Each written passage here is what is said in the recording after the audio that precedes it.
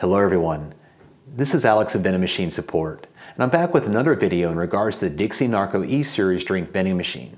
In today's video, I want to discuss an issue that I get quite often from tech support calls, where a customer is pressing a selection button and it's saying try another selection, or it's saying sold out, but when the selection is actually checked, there are plenty of drinks in there. So I wanted to go over the different areas where you can look to figure out why this issue is happening. So let's get started.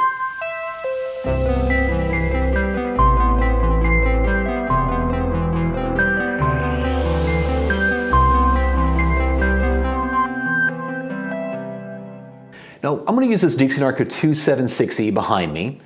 Now, I've already prefabricated or created this problem to be able to show you and how we can troubleshoot things down. So where this problem lies or this issue is you walk up to the machine, you press, let's say, selection button 1, and you're getting a price as $1.25.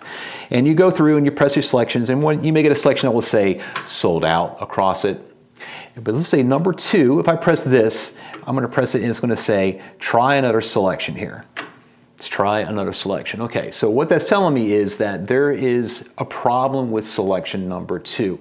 Depending on the firmware that you have in your STD control board in your E-Series drink machine, it may not say try another selection, it just may say sold out regardless. So what this problem is, I've created this issue. So you open the door and you're like, wow, selection number 2 has got drinks in it. Okay, so we got cans in here. Now, number 7 is empty. So that's legit. When I press selection button 7, it says sold out. That's legitimately sold out. There's nothing in here. Now, I have tripped the selections for 1, 2, 3, 4, 5, and 6. I've actually created them to look like they're actually got products in them. But the problem we have here is that we got try another selection, and that's happening on the number 2 column, and I actually have drinks in here.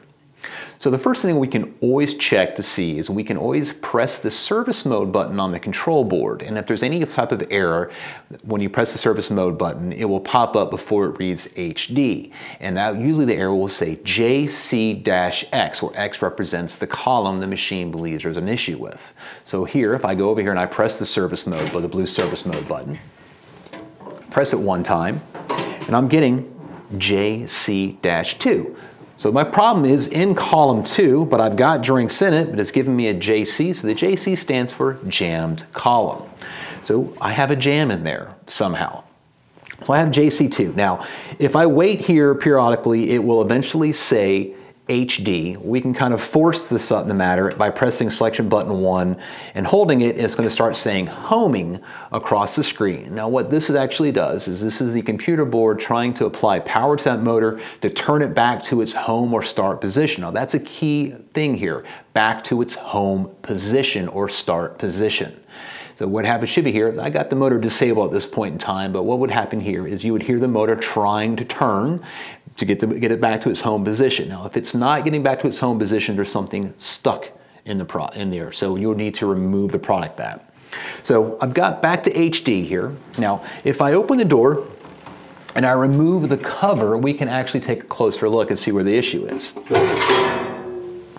Now, the problem I've created in here, I've actually stalled the motor to make it so the home switch here is not in a start notch. So all these selections here, we got 3, 4, 5, 6, and 7, have all of their home switches that right up against the timing cam are actually in their home notch. So I can actually press down on these and they're being pulled out of the notch. Number 2, I can't. This is already pressed down. So this motor is not back in its home position.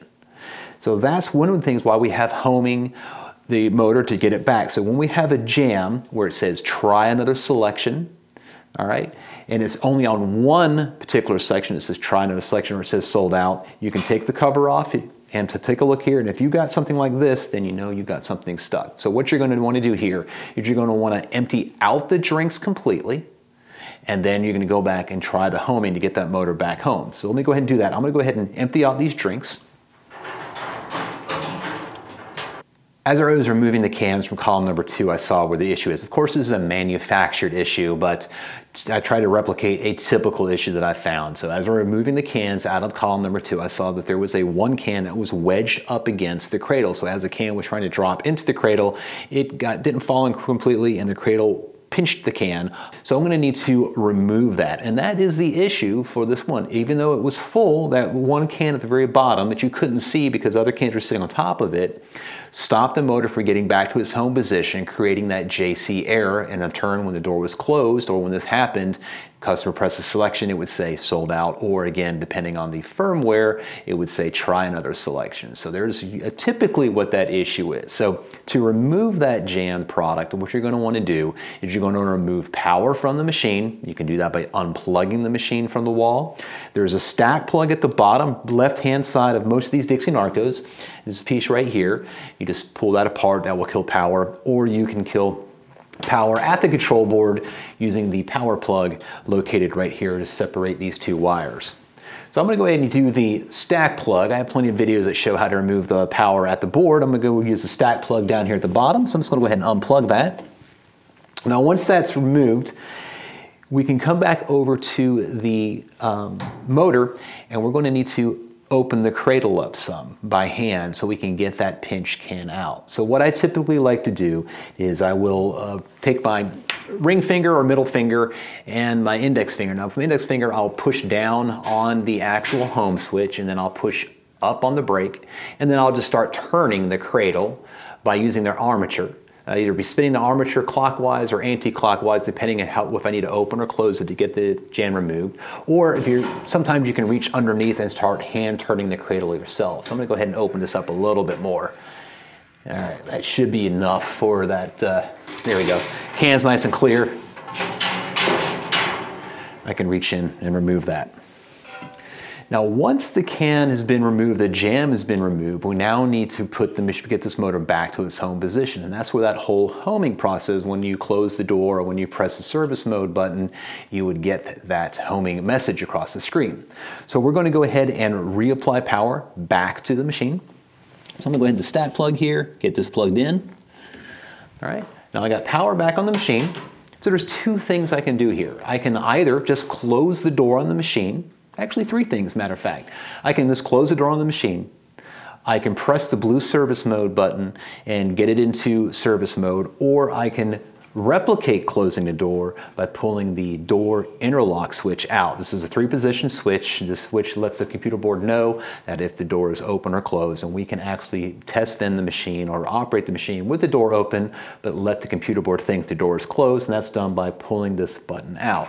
So what's going to happen here, it's going to read homing, and now the motor is turning back to its home position as it was reading homing. So that's a kind of a quick way you can check to see if you have one column that's saying try another selection or sold out and you have drinks in it. Now the other thing that may come up is you may come up to your machine and every single selection that you press is saying sold out, or it's saying try another selection, and then when you open the door, all your drinks are stacked all the way up. Now this is another thing that can happen on these, is that it means that your motor fuse is blown.